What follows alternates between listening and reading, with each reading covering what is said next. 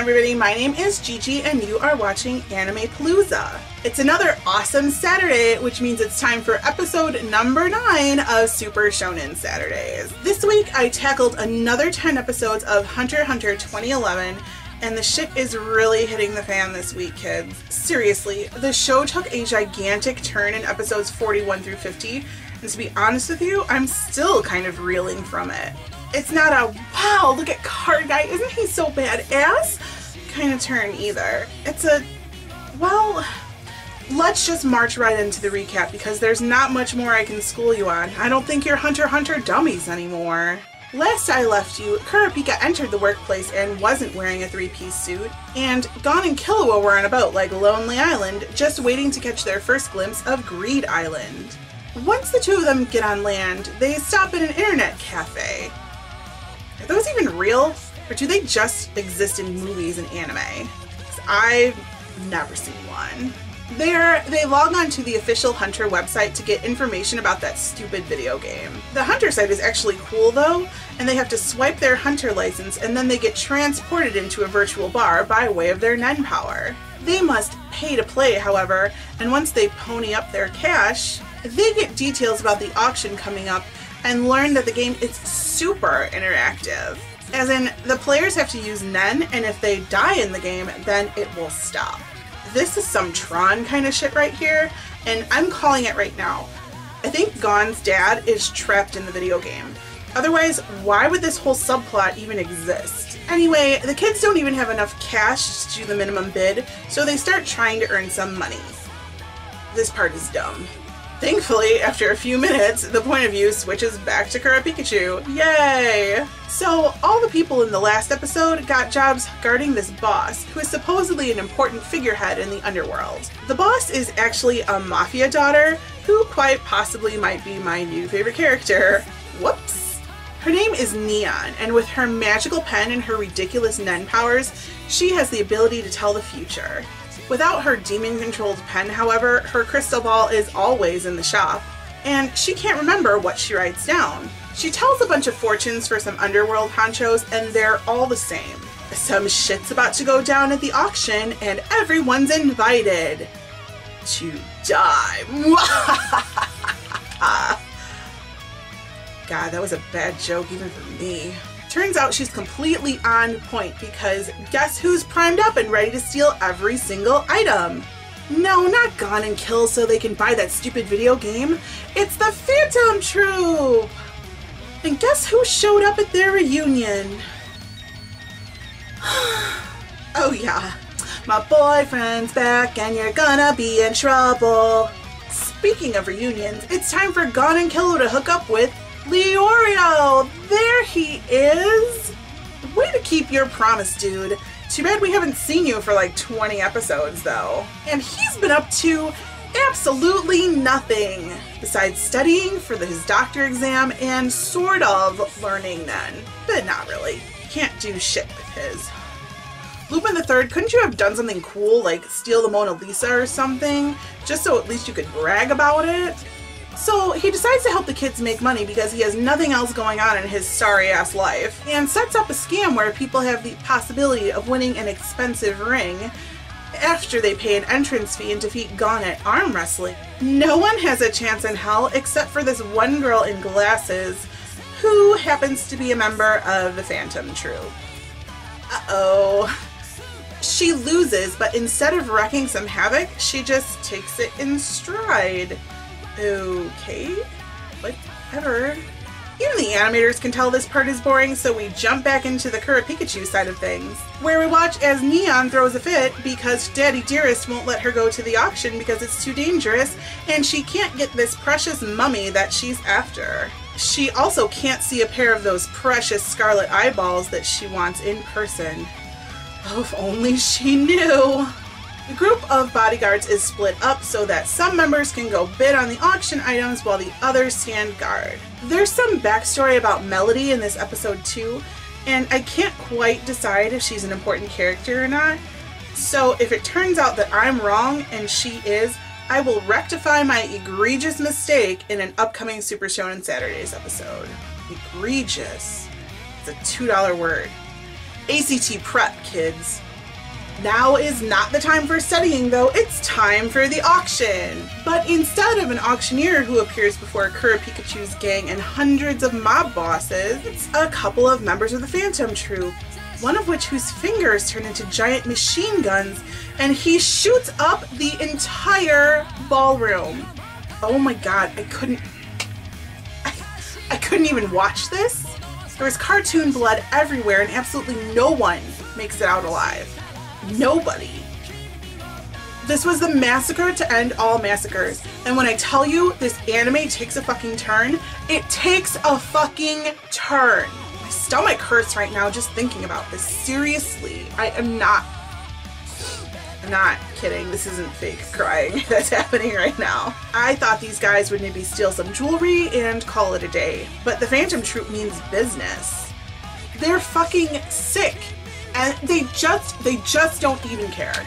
The girl with the glasses has a magical Nen vacuum named Blinky who sucks up all the bodies in the blood, leaving the place like the goddamn housekeeping team just came and cleaned up the honeymoon suite.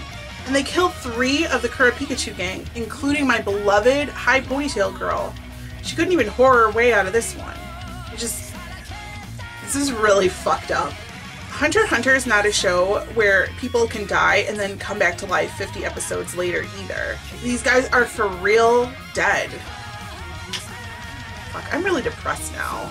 And the worst part of the whole thing is that they killed all these people for nothing because somebody stole all the auction items before the auction even started. I hate people. I hate the Phantom Troupe. No wonder Kurapikachu wants to kill them so badly. I need a second. I mean, at least Card Guy didn't have jack shit to do with this because he was chilling in the hideout with the boss, but Jesus Christ. Okay, now that I can breathe again, the Phantom Troupe makes their triumphant getaway in a hot air balloon. Okay, what is this, the air and water show? The Mafia starts to go after them, and once they are all assembled in this canyon, they shoot the biggest Phantom Troupe member in the mouth. Yeah, clearly that didn't do anything, because this Uvo dude just starts fucking massacring everyone with his bare goddamn hands. And you know what the rest of the troop members do? They sit around and play fucking cards.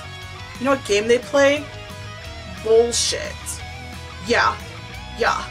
I call fucking bullshit. This episode is fucking ridiculous. So there are these people called Shadow Beasts who protect the 10 Dons of the Mafia, and now they're about to go after the Phantom Troupe because they basically made them fail at their bodyguard jobs. But if you guess that the giant Uvo Beast kills them all, you win! 10 points for you! Guys, these Phantom Troupe members are powerful. They do not fuck around. Meanwhile, Kurapikachu's gang, I really need a better name for them. How about the Pokeballs? It sounds like a really horrific band name. Kurapikachu and the Pokeballs playing Saturday night at a dive bar near you. And that's so bad. I kind of like it. Fuck it, I'm going with it. So the Pokeballs are watching Uvo make mincemeat out of these Shadow Beasts when Kurapikachu notices the big spider tattoo on his back. And now the bloodlust is going. Hold on to your panties, girls. Uvo does end up getting some leeches inserted into his body as well as being paralyzed, but a few little dick worms and the fact that 90% of his body can't move is not gonna stop him. Oh no, the bitch bites off some heads and uses the skull fragments to spit at people as bullets to kill the rest of the Shadow Beasts. I'm just fucking done. I'm done. Can I go? Once everyone is dead but Uvo, Kurapikachu decides he's gonna go in and get some too. But Melody stops him by playing this weird melody on a flute that calms him down. It doesn't make him stop though, it only makes him pause. He's still gonna go in there and fight the shit out of this dude. And while Uvo is reveling in the fact that he has to drink a lot of beer to piss the leeches out of his body, gross, Kurapikachu locks that bitch up in his conjurer chains, yanks him out of the canyon, and stuffs him into a tiny car where he's trapped in his chain jail. And this dude can't break free. Oh yeah. Our little Pikachu, he's all grown up now. All grown up and badass. And now it's time for a 10-second car chase that ends in the Phantom Troupe's vehicle turning into a literal clown car, shrinking to fit in a bag the size of the wristlet that I take to the bar. The Shadow Beast who hid all the auction items stalls the Phantom Troop long enough so that the Pokeballs can get away with Uvo. But it was all in vain because all the beasts are gonna die anyway, at least as soon as he lets the Phantom Troop know where all the auction items are. Pokeballs tie Uvo up to a table while he's still paralyzed, and after he makes some empty threats and tells him that the High Ponytail girl is dead, Kura Pikachu punches the bitch in the face. Fuck yeah, this anime is all about face punching. I dig it. Then we cut back to my main man. No, card guy, I'm not cheating on you with Kura Pikachu. Yet, anyway. Death by paper cut is not all that appealing to me. And he's like, peace out, Phantom Troop. I'm bored. I'm getting the fuck out of here. And let's be real, nobody really cares that he leaves because they're all terrified and awed by his awesomeness and amazingness. Okay? Okay. And it turns out he's headed to this abandoned amusement park where he's going to go meet... Okay, give it your best guess. No, it's not gone. It's not the pink-haired nun surgeon girl either. It's Kura Pikachu? What? Really? Really? Well, now we know what Hisoka whispered in his ear during the last phase of the Hunter exam, and after sending the Pokemon a text with a cute little heart in it, he becomes king of the haunted carousel. And the two of them just jammed for a while. Honestly, Card Guy is pretty much right at home amidst the broken down unicorns, and I'm totally in love with this scene. Remember how he peeled his Phantom Troop tattoo off in the shower a few episodes ago? I mean, you gotta remember, right? Who doesn't remember Hisoka in the shower? Well, he's only masquerading in the Phantom Troop because he wants to fight their leader, Crollo. I mean, he's getting the creeper face just thinking about beating the shit out of the dude, but he can't seem to get Crollo alone for any extended period of time. God. Before I have another cheating-induced panic attack, let's just cut to the chase. He wants to team up with Kura Pikachu so that if Hisoka gives Kura Pikachu information, Kura Pikachu can get the other Phantom Troop members out of the way so he can fight Crollo. Card Guy can get his guy-on-guy action with Crollo, and I just can't tame this savage beast. Literally. Kura Pikachu's not taking the bait quite yet, though. He wants to know what happened to the Kurta tribe's Scarlet Eyes, but that was way before Card Guy's time. He tells him, a spider will not stop moving until you crush its head. I get a gross mental picture. And then Kura Pikachu gives Card Guy half of his BF necklace and says he will see him tomorrow, same bat time, same bat channel. Aww. See, Card Guy's charm works on absolutely anyone. You cannot deny it. And in other news, the Phantom Troop busts out Uvo because the leader of the Pokeballs is stupid enough to tell them exactly where they were hiding. And then he's so dumb, he gets killed in the process. Ugh. If you are the leader, be smart. The Pokeballs now need a new leader, and Kura Pikachu gets nominated to take the mic and play lead guitar. His first order of business? Shutting Neon and her whiny ass up about not getting to see her damn mummy at the fucking auction. His second? Kicking some ass. Uvo wants to fight the Chain Guy all by himself, and he comes after Kura Pikachu, who of course has chosen to take the Phantom Troop member on one-on-one.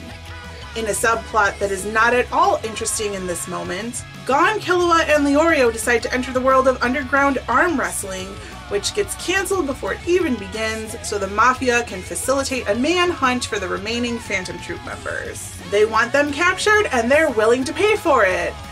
No one cares! Let's get back to the real story. Here is where shit gets real. Again. So remember how Kura Pikachu had that random stranger who taught him about Nen? Well, he not only taught him about Nen, he taught him how to maximize his Nen, as in going all around the power hexagon to become a specialist. If you put conditions and rules on certain abilities, they can become even stronger. For example, Kura Pikachu's Chain Jail is so strong because he can only use it on Phantom Troop members. If he tries to use it on anybody else, bitch gon' die. If you put a condition on a Nen power, it's just infinitely strong.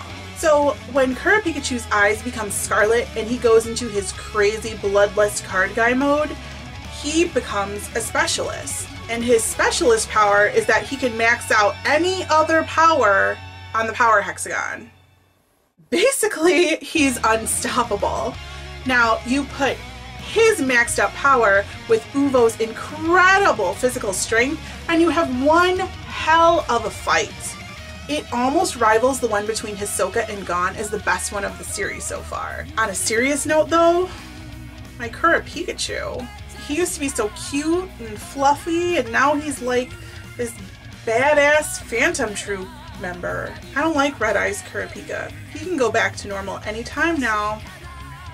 Watch episode 47 to believe it. The long and short of it is that Kurapikachu puts chains around Uvo's heart and crushes it when he won't answer a question honestly. And I'm officially freaked out right now.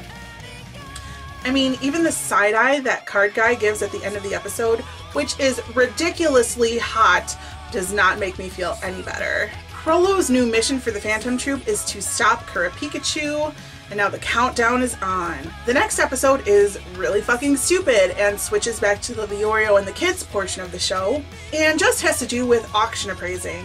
We meet this new character named Xylophone? Who cares? All I can think about is that Leorio needs some friends his own age. I still don't buy that he claims he's a teenager.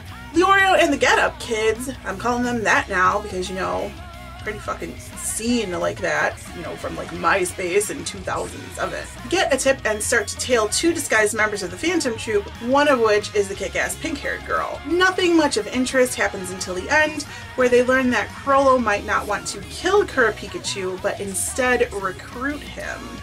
Isn't it ironic? Don't you think? It's like rain on your wedding day. Which isn't exactly ironic, it's just a horrible coincidence, and I will stop singing Alanis Morissette in my head right now. And then Gon and Kill get captured and get questions about Chain Dude. Fortunately, they don't know that Kurapikachu has these magical chains yet, so they play dumb. They get taken to the Phantom Troop's lair, and yeah, they're so about to get spanked. Kill thinks the two of them are safe because Hisoka has a Jones for Gon, but then Gon almost outs him and blows the whole deal. Thankfully, he outs the glasses girl instead, but she doesn't remember shit about arm wrestling him, so everyone's fine. And we'll just forget that card guy almost sliced Killua's throat with a precisely placed Joker. The guy with the ponytail offers to arm wrestle Gon, and the kid loses a whole bunch of times until he gets pissed off that the ponytail guy is crying over Uvo and just doesn't give a shit that he murdered a bunch of innocent people. He puts all his nen into it and slams Ponytail Dude's fist down on the table. Congratulations, Gon, you have now regained your title as arm wrestling champion of Yorknew City! Ponytail guy now wants Gon to join the troop because he reminds him of Uvo, and begs everyone else to let him keep the two of them hostage until Frollo comes back. Everybody else really doesn't give a shit, and they all split up to go find Kurapikachu, and Killua almost rage blackouts from being kept prisoner.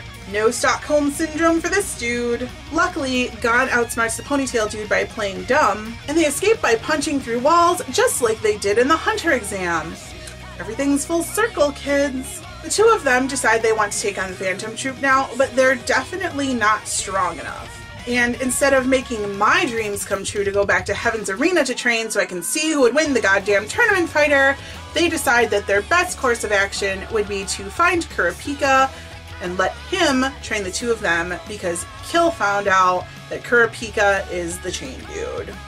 All that power in our very own Pokemon. And that is the end. Oh, what a fucking roller coaster. Man, this anime that started out as a giant test, a training montage, and a tournament fighter has spiraled down into this dark place. I know my card guy is a creeper sometimes, but the shit the rest of his troop comes up with, oh my god. I never expected Hunter x Hunter to turn into this engaging, dark anime that it's become. I'm gonna call it now, kids. Unless I get a request to hop over to another series, I'm gonna complete Hunter x Hunter till the end on Super Shonen Saturdays. I'm 1/3 of the way through and I want to see how this anime is gonna end up. Once I was done with this string of episodes, all I wanted to do was watch even more. And I'm not gonna deny myself that because it's my fucking show. Tune in next Saturday for Hunter x Hunter 2011 episodes 51 through 60. What do you think of the softer side of Kurapika? Yeah, that was sarcasm. Who's your favorite Phantom Troop member? Leave your thoughts down below in a comment while I try to erase the image of a Pikachu turning into a werewolf and then eating a bunch of jokers from my brain. It's happening, people. It's happening. But until next time, I love all your brains and all your faces. These episodes are fucking... yeah. Just yeah. Valley Girl comes out for this shit. Let me tell you. I hope this video is not 25 minutes. I try to keep them under, like, ideally I'd want them under 15. This is a lot of stuff. And we'll just forget about the fact that Card Guy almost slit Hisoka's, he slit his own throat with the fucking playing cards. This is gonna be so difficult. I really need, like, a fucking teleprompter.